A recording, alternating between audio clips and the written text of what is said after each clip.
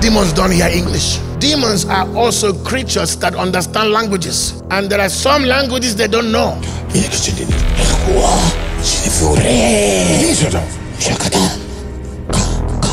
What casts out spirit? The thing that casts out spirit is spirit. The Bible says, if I cast out demons by the Spirit of God, the kingdom of God has come. This is what Jesus said.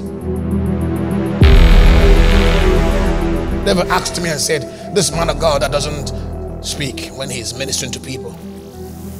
What do you want me to say? To speak your English? Come out, you demon. Demons don't hear English. Demons are also creatures that understand languages, and there are some languages they don't know. The reason why you say come out and they come out is because there is an anointing. There is a glory, there's an unction in you that translated that command in the language of that demon.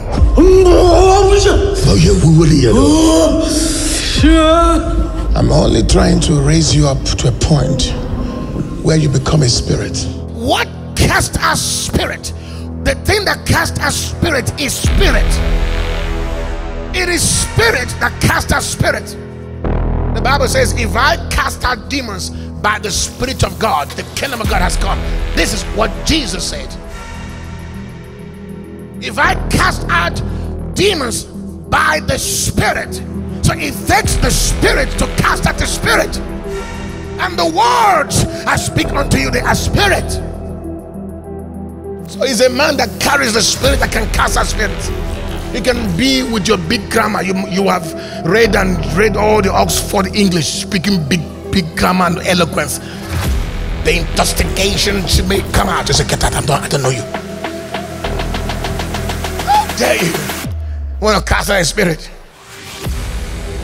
when you don't have the authority of the Spirit, when your name has not been acknowledged, affirmed, and given to be respected in the realms from Yeshua. Peter I know, John I know, James I know, Paul I know. Who are you? I don't know you. Have you seen that Jesus was added to the name? So names cast out devils.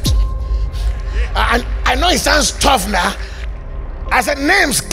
It is what you have labored in the realms. How far righteousness has dominated in you that increases your authority over contrary spirits. You think my running away from fornication is that nobody likes everybody likes ecstasy. People like it. It's sweet, but sweeter than sexual orgasm is the glory of God, when you can say, let this mountain be moved.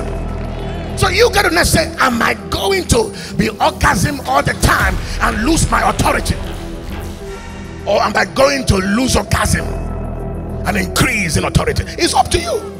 I chose the glory, I chose the power, I chose holiness, I chose righteousness, and see what I'm becoming.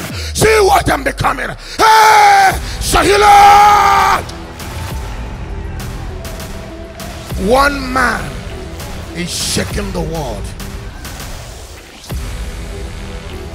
Sir, Mahila, you have no idea what locking your private part can do for you.